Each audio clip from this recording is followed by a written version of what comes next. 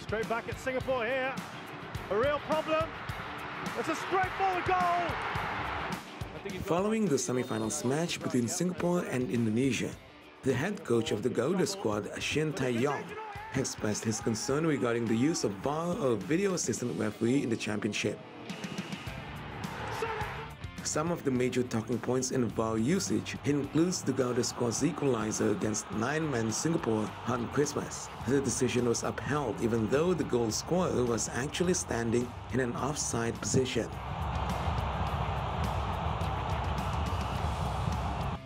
네, 첫 경기에서는 제가 이 자리에서 사실은 심판을 존중하고 영상을 못 봤기 때문에 제가 뭐라고 얘기를 못한다고 얘기를 했던 부분이 있었고 그리고 끝나고 난 다음에 들어갔는데 완벽한 PK에서 우리가 좀 억울한 면이 있지 않았나 생각 들었고 오늘 같은 경우에는 주심이 정확하게 경고 줄 수 있는 부분은 경고와 레드 카드를 줬을 때 그런 부분에 대해서 우리가 오늘 뭐 확실하게 좀 덕을 봤다. 저도 뭐 그런 생각을 갖고 있습니다.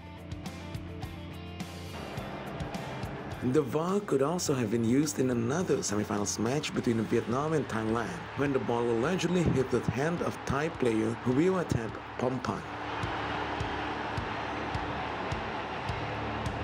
AFF competitions chairman Dato Sri Francisco Calbuadilai said that referees have tried their best in the competition and their decisions need to be accepted.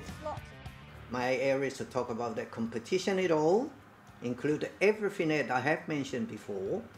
Let's see, we have this evaluation for future because we want everything to be 100% perfect, but we are not 100% perfect as a mankind. We try.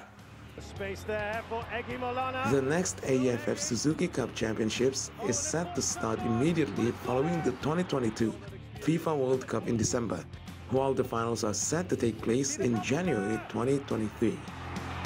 And they've got